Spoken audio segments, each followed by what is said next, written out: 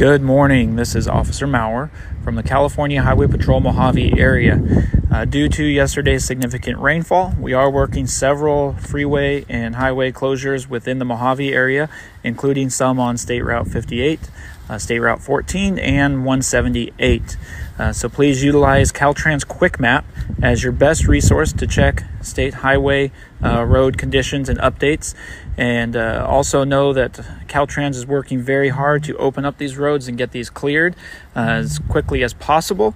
But in the meantime, please plan accordingly. Check your routes before you leave and expect delays and expect it to take more time to get where you're going. Always follow directions from law enforcement officials, Caltrans employees, or Kern County employees as they direct you through these closures. Thank you. I hope you all have a good Monday.